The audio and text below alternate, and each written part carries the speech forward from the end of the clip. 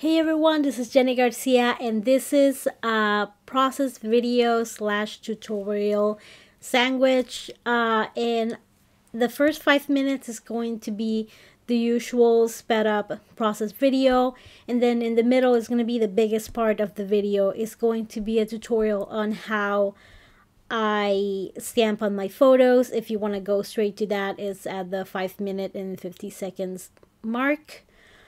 And I'm gonna guide you through all my process and the products that I like to use. But here I am working still before December. It's gonna be a while before I reach December. I had quite a few layouts before the actual month that were holiday related. In this case was one of my favorite things to do, which was to put the Christmas tree together, and this is our Nintendo tree, and I'm gonna use the back of the page of those ornaments to just make a filler card that says Nintendo tree.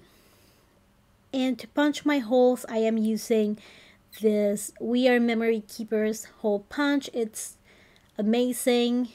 It goes through everything. Is it We Are Memory Keepers or is it Crocodile?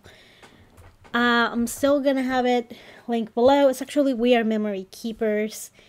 Well, it's the same brand. I keep forgetting.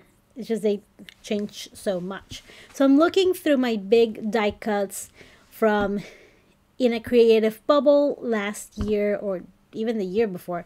I cut a whole bunch of them in really big sizes, and that is something that I need to work on.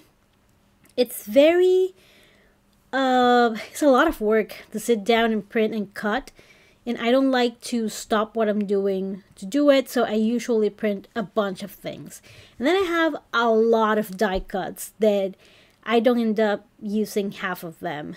So I'm gonna be more mindful of that because it does waste paper and ink and time. And to write my title, I am using these beautiful alphas from Citrus Twist Kits. I love their alphas, and they also have numbers. You know how I feel about that. And I wanted to keep it really simple because I want this paper on the background to be kind of the start of the show.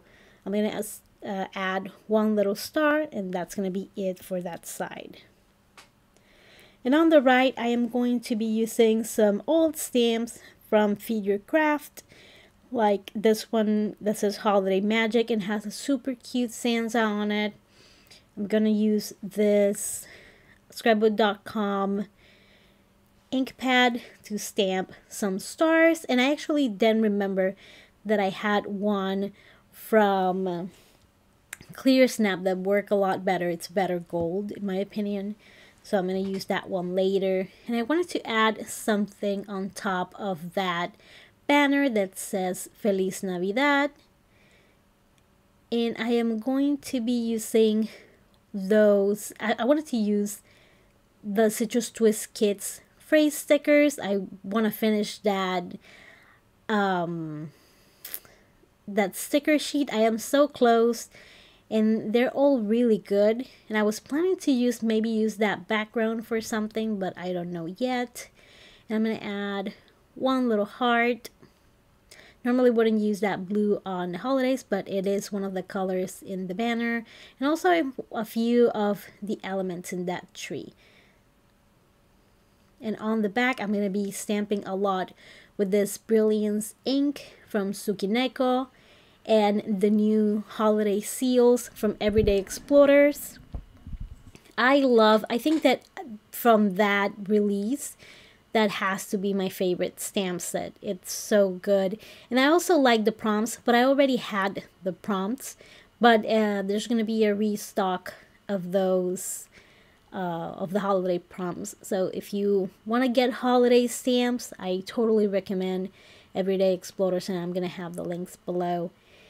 And I love this one that said Home for the Holidays, but you know me, I couldn't leave it just plain like that, so I'm going to do a mini collage with a smiley face and a snowflake from the Everyday Icons stamp set. There's two of them, so I'm gonna use the first one, I believe. I'm actually gonna use both. And this one has like a little photo. And the darker is the surface, the more the Brilliance ink will show, which is really cute. I'm gonna add that snowflake is gonna be my best friend. I already love it. Then I'm gonna add something else. I'm gonna look at it and decide that it needs more. And this is how it looks for now. I'm just gonna add one little thing, and we're gonna move now to the part that I showed the video in real time.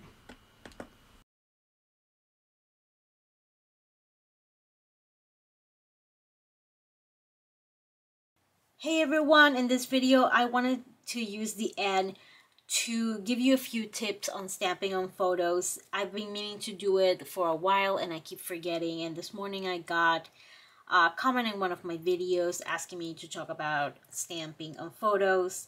So I am going to give you a few tips that have worked for me. You obviously are going to have to experiment with the items you have, with the photo printing services that you use.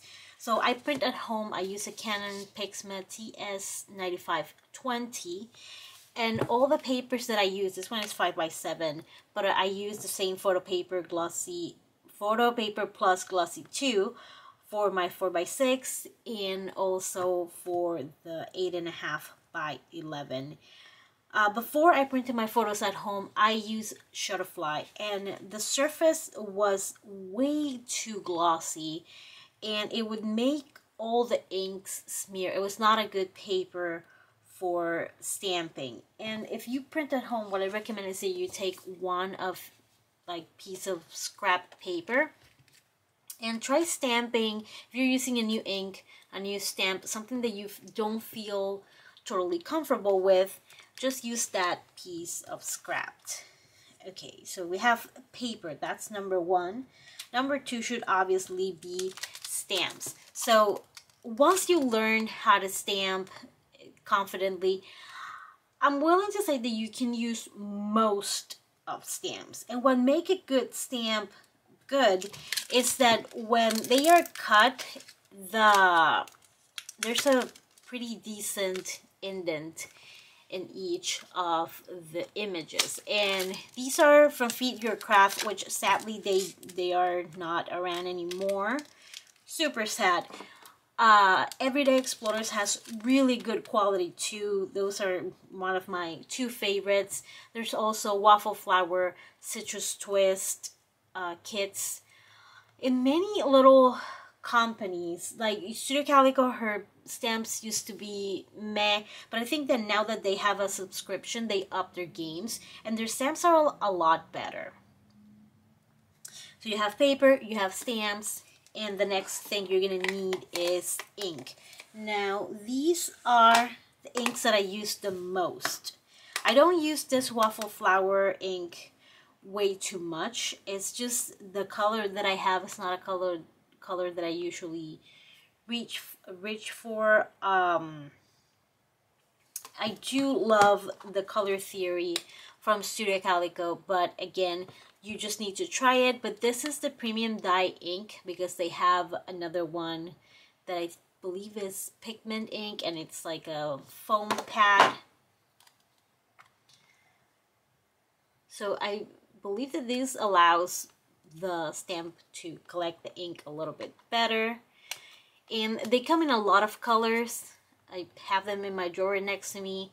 I know that a lot of people have like the cassette thing, but I don't like crafting with things in front of me because I feel like they're gonna topple over, which is never happens, but in my brain, in my weird brain, that happens. This one that never fails, in my opinion, is StazOn. StazOn works with everything. And from this, I think both are, yeah, from Tsukineko. So, and we have the Brilliance ink. I am going to reach for this paper, which is the one that we just stamped. And the bottom, as long as your background is very dark, it will show perfectly. So those are my favorite inks. Oh, I also have this one, which is the Ranger, and it's also pretty good. I really like using it. It's the only one I have, and I just wanted a grapey kind of purple because I want one ink of each color. And I don't think Color Theory had any that I like at the moment. I think that I was just maybe at the store, so I grabbed it.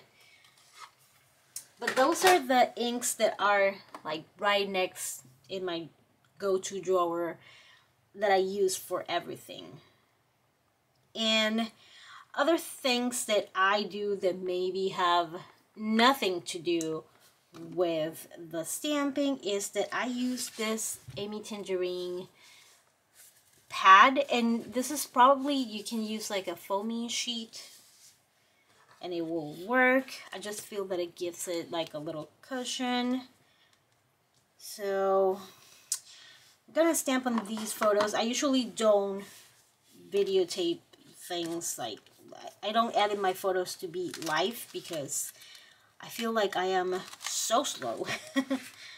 But we'll try it. Okay, you of course need your acrylic block, and this one is used. So you know what, let me start with this photo that I'm gonna use, the new stamp set Holiday Seals by Everyday Explorers, and I love these stamps, so I'm gonna use this official holiday photo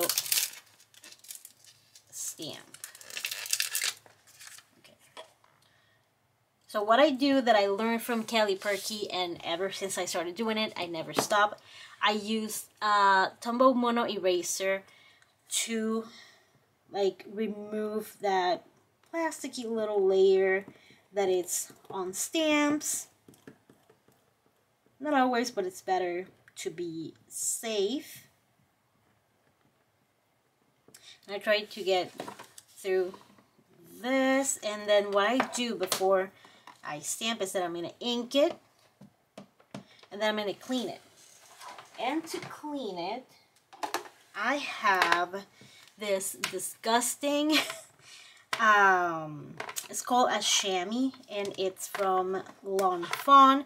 I've had it for years. You can probably cut a ShamWow and it will give you a similar texture. That's what I heard. I haven't tried it, but if you have a ShamWow at home, you want to check it out. I really, you know, you don't lose anything by trying. I always clean my stamps. I wouldn't like to think that I'm going to stamp in red and then it has a little bit of purple, green, black, whatever. Okay, so I always eyeball it a little bit, and when I eyeball it, especially when it's a surface like that, I want to make sure that I have insurance. Like, let's say that I mess up this. I hope I don't mess it up because I just talk about messing it up. So what I do is that I make sure that I have a label that I can cover my mistake with. And these are from Citrus Twist kits. They are from a printable. I printed a bunch in a bunch of sizes, and the good thing is that I have these long ones too. I have smaller ones. I don't want to tip it any so everything is full, but you get the idea. If you don't print and cut at home, then Studio Calico has some stickers that you can use. Not that big though. Okay, so once I know that my stamp is completely covered, I'm going to take my time, be really careful. And I'm going to press, and make sure when you press, you're going to see the stamp get really close to the paper. And the good thing about this glossy paper too is that it's made to receive ink. That's what it does, because it's photo paper for printing. And sometimes it gets stuck to the stamp, and don't hurry and just peel it off. Take your time. You also need, when you start, you need a lot of patience. Once you figure it out, it's going to be like so easy. You're just going to stamp it real quick, and there will be, you know, no sweat. Let me see. Should I stamp something else here? I'm not going to use December because this was before December. And we're not opening presents yet. Again, I'm going to use my Disgusting Chamois, which I've washed. I wash it all the time. Someone gave me the tip, one of my viewers, to use this just 4x6 case to keep it in place. That way I accidentally would have put it on my paper or anything like that. But don't close it and leave it wet there because it will stink. And now some ink, especially red ones, tend to stain the stamps. That's not a problem. Don't worry about it. It usually happens. It happens with black too, especially this stays on. Always put it back, that way you don't like random stamps around your house. And we have these Feeling Festive. It's kind of small. What about Christmas Countdown? Yeah, you know what? I am going to go with... I can use Favorite Tradition. And you know what? In here, I feel like if I use something this small... Let me get it a little closer. Okay, so if I just leave this here, it's going to get lost, even if I use black. So what I'm going to use is, I'm going to go through my labels. Maybe I can grab this blue. We have Christmas Decorating and Favorite Tradition. I think I'm going to use Christmas Decorating, so I'm going to put it there. I'm going to make sure it fits. Yep. And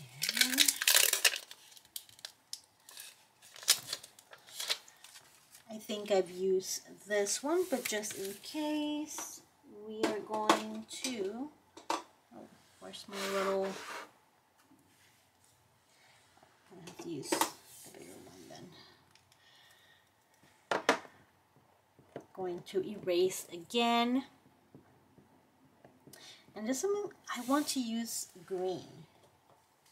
I also want you to notice that I am not gluing my label first. Because if I mess up, then I'm going to have to peel off from the photo, and that is kind of a nightmare. So I erase. I'm going to use ink. And I'm going to clean it.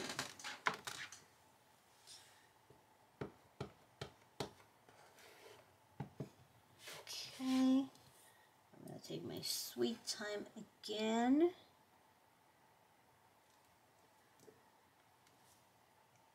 Okay. So you see, if I were to mess this up and be like, oh, that label, I'm very thrifty. So what I can do, it's like use a shorter sentiment. This is magic, something like that. But I'm not worried about that right now. I'm going to use my Tombow Mono Air Touch. If you have arthritis, it's like really good adhesive because it glides really well. You don't have to put any pressure. Okay. You know what I want to do? I want to put a little bit of washing. Should I? I'm going through my over embellishing brain. Okay, so I'm going to use this skinny one since I just wanted to show a little bit.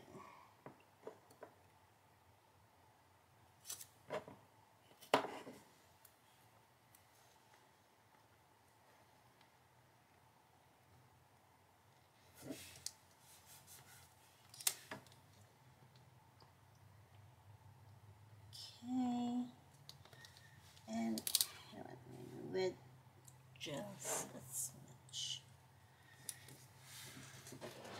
Once I have it, all I need to do is cut.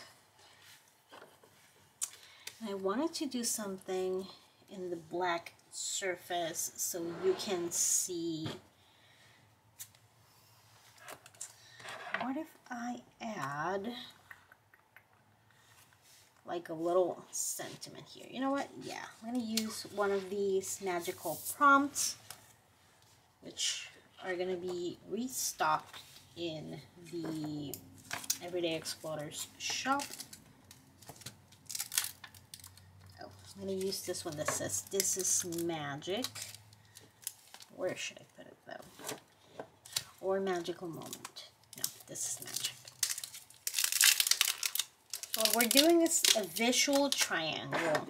We're gonna have this here in the corner at the bottom, and we're gonna move here, and I want to put this here. That way your eye travels through the page. And just in case I haven't used it, erase. Ink. And on the top over there, it's not gonna look as bright as it does at the bottom, but you'll see it still looks very cool, in my opinion, and it's still going to shine through. Okay, you ink, you clean, and then you pick up again. And also, one of the reasons why you clean is so you don't get your ink pad all gross. Okay. This is magic, and it stamps like a dream. That is my favorite. I think there's no better white ink than Brilliance, and if you find one, make sure that you leave a comment also, because I'm pretty sure that, you know, depending on stores, there are shortages, shipping delays and issues, so it's always nice to hear what others are doing too. And I don't want to leave, to me this is okay, but, you know, my embellishing brain, I want to add a few extra things.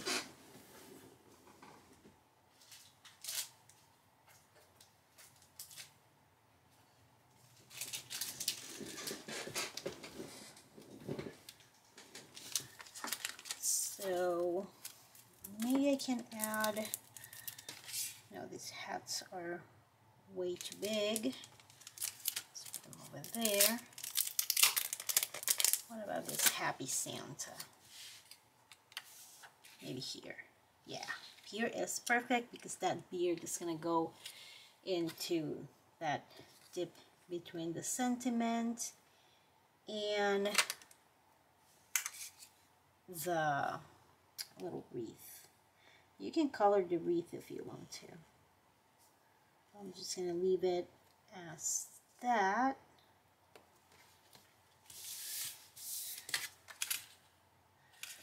And you know what, a little green hearts. I need to get more of these tiny hearts.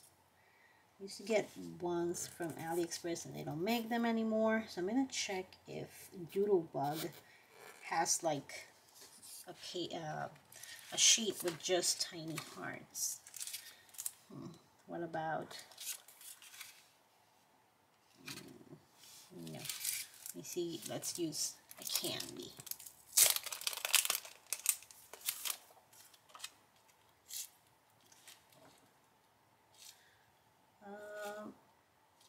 Let's not use a candy. I think that I'll just use the little hearts. Sometimes I complicate things too much, and this is why, one of the reasons why I don't really do real-time editing, because I go through so many decisions and I overthink every tiny little bit of every little sticker.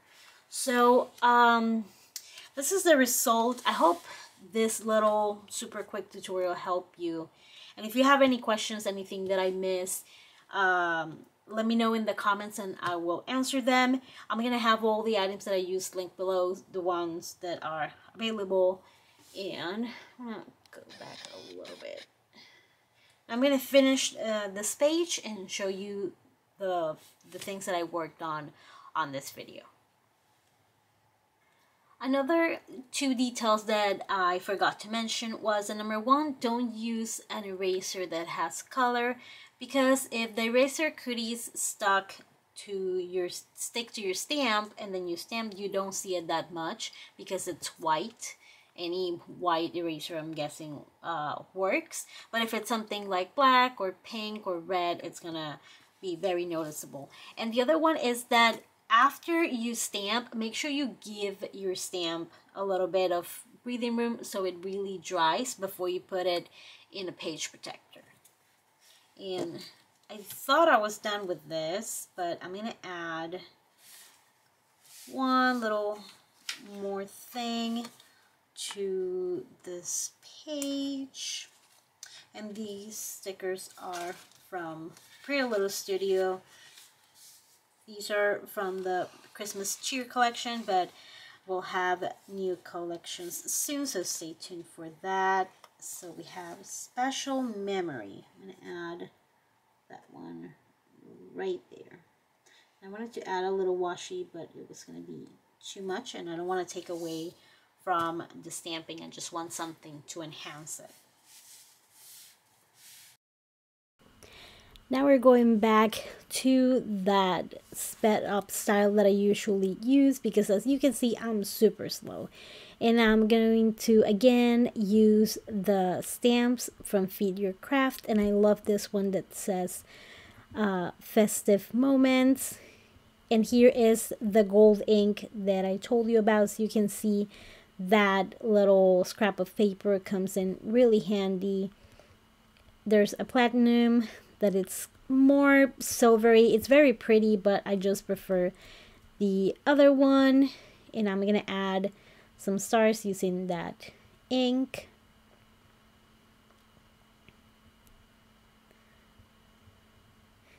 And I've been planning to maybe do a live during the week. I have to do it during the week because my daughters are very loud. So let me know if you would be interested in watching those videos. I did add one sticker from Pretty Little Studio, one of the really small little word stickers. And this photo is a little bit smaller than the one behind it, and I considered cutting the other one, but I didn't want to cut the star or my daughter. I think they were both very important elements. So it was just easier to add a scrap piece of paper that I had laying around. And that is also where I'm going to add the holes to punch. But I'm going to keep it as simple as my style allows it.